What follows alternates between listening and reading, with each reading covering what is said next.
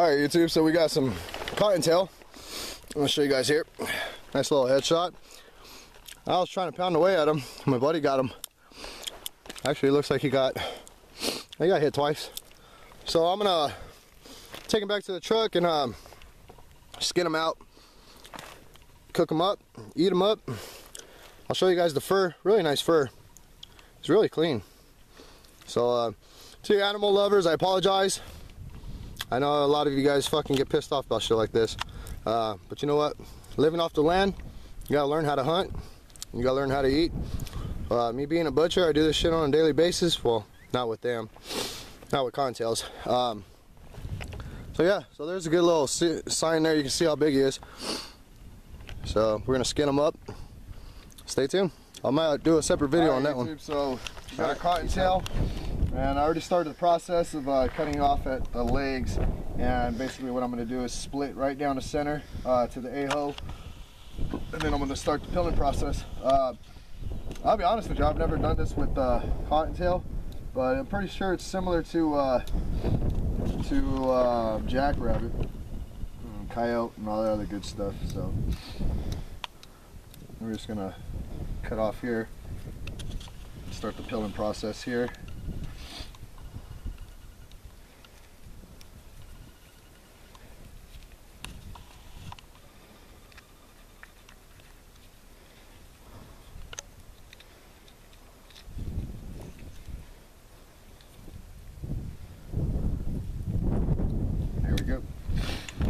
And we should start just being able to peel back.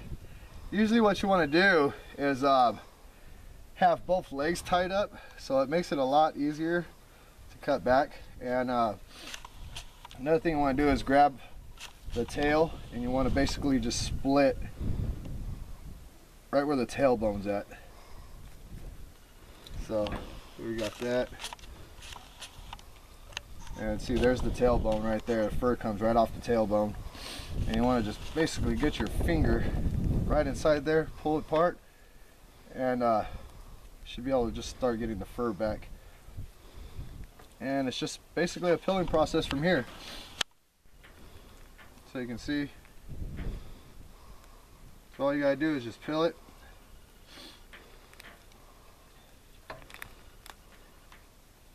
And what we'll do is stick this bad boy out to dry. You also want to use the brains to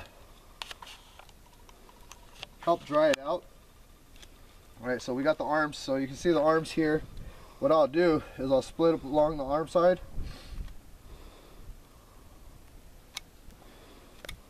Right in there. It's just basically like taking off the shirt.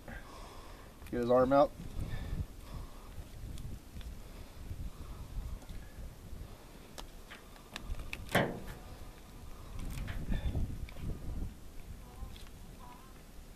Hear the donkeys out there? Yeah.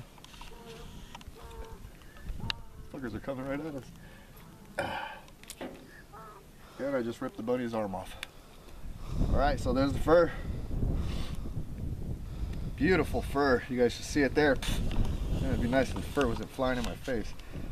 So there you go, you guys. There's your rabbit. You can see I didn't do a professional job. Just basically a quick job just to make sure I get my fur. You can get in real depth and actually bleach the foot and also the tail, which I got the tail here. This is basically your bunny tail, and that's what they use. They stuff it, fill it up with a key, and make keychains out of this. So there's my fur, really nice, really soft. We'll take it home. What I'll do is flip it inside out and begin the bleaching process. I'm going to set that off to the side. I'll probably eat that right there. Some nice little rabbit foot. I'll make sure I clean that up. And what you want to do here is get into the skull area, and you're going to want to get into that brain and get that brain out of there. And what you do basically is I see people use alcohol, or you can use I forget what the name is. There's another name for another item that you can get, but you get the brain and you mix it in with the alcohol or the water, and you use it for the bleaching process of the inside of the rabbit. So rate, comment, subscribe. Any of you animal lovers, I apologize, but you know what? This is basically survival needs. We are going to eat this. You can see what we will do is gut it open and we'll get all the guttings out, make sure that people are like, oh, make sure there's no worms and stuff within the intestines, and clean all that out. I don't eat the intestines. Basically, I just eat the solid meats and stuff. So, you know, benefits of being a butcher, this stuff really does not bother me, except for a lot of people are like, what the fuck you doing, George? So, all right, I will show you the processing of the bleaching, so stay tuned. And yeah, we're gonna probably just stick this bad boy on, probably stick it in the ice chest and then take it home and do some barbecuing on it. So stay tuned. Much love and respects. God bless. Rate, comment, subscribe. I'm up and out. Peace. Alright guys, so I'm home now, and I got the rabbit fur basically tacked up.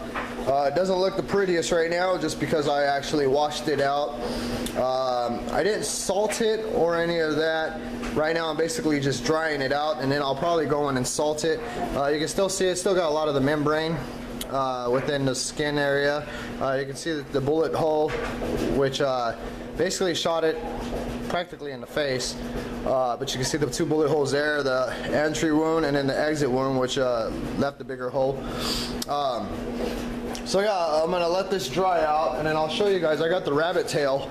The rabbit tail is really cool. You really don't have to do much to it, because I mean it's just a really small tailbone, and you just basically rip the tail off, and you got a nice little fluff ball. I'll show you guys there. So pretty cool little, you know, knick-knack to have. You can shove something within there and basically make like a keychain out of it or whatever. I'm just gonna set it up there and just actually have it for keeps. The meat was not good enough to eat, unfortunately.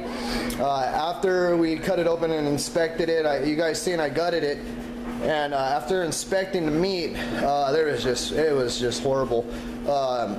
It almost appeared as if there was ticks within the rabbits, so, and then there was parasites and stuff you can see within the meat muscle, and so yeah, it wasn't good to eat. Otherwise we would have bon appetit on it.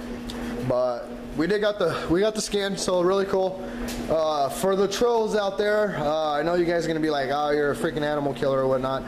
Come on, it's a rabbit, and there's, you know, that's what the whole hunting license is for and everything else. So, you know, this is just a sport, and also learning how to survive off the land. You know, it's a big thing.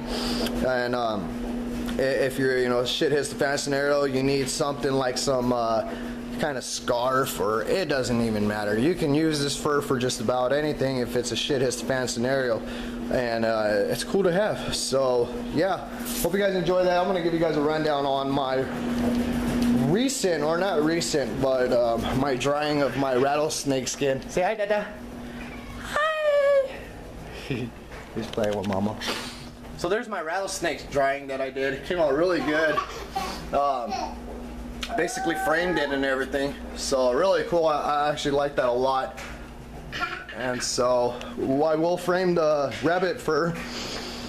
My next big hit I'm trying to really get to is coyote pelt. I really want to get a coyote pelt, and I'm gonna actually, if I do get one, bleach the brain, or bleach the head, excuse me. And also the way I want to keep the pelt is face all the way down to the tail. It's a lot of work, but I got a lot of room here in my man cave to do the, you know, the necessities of bleaching it proper. So you can see my cutting wasn't that great on this. Pretty much was in a hurry when I did it, but I mean, it's gonna look nice. I can tuck in some areas when I frame it. You guys will see when it's framed. It's gonna come out really nice. I'm gonna let it dry. Then, as I stated, I'll salt and bleach it.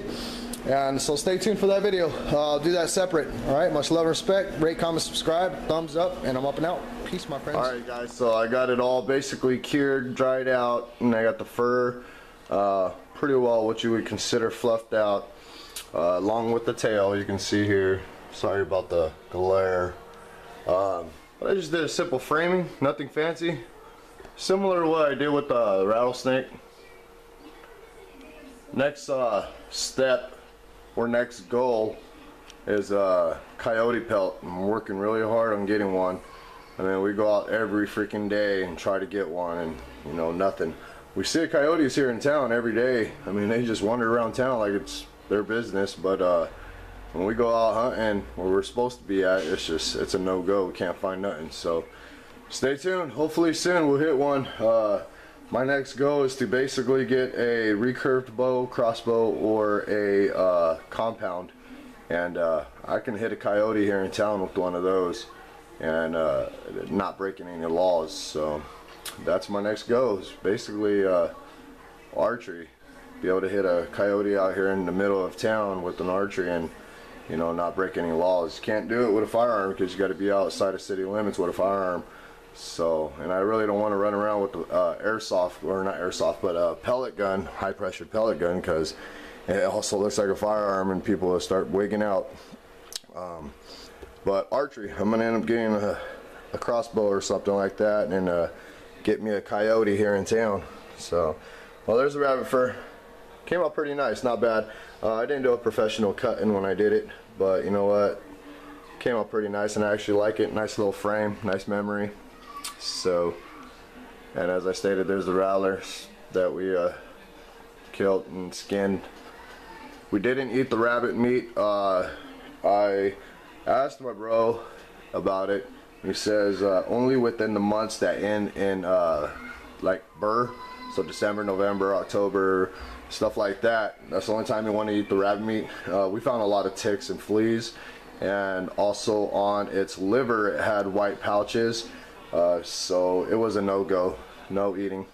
But yeah, you know, it's for the sport, for the fur, and for basically living off the land if shit hits the fan. So I'm pretty sure I'll get a bunch of negatives on it, on this video, a bunch of thumbs down for all them rabbit lovers. But hey, whatever. Happy Easter. God bless you guys. Rate, comment, subscribe, thumbs up, and I'm up and out. Peace.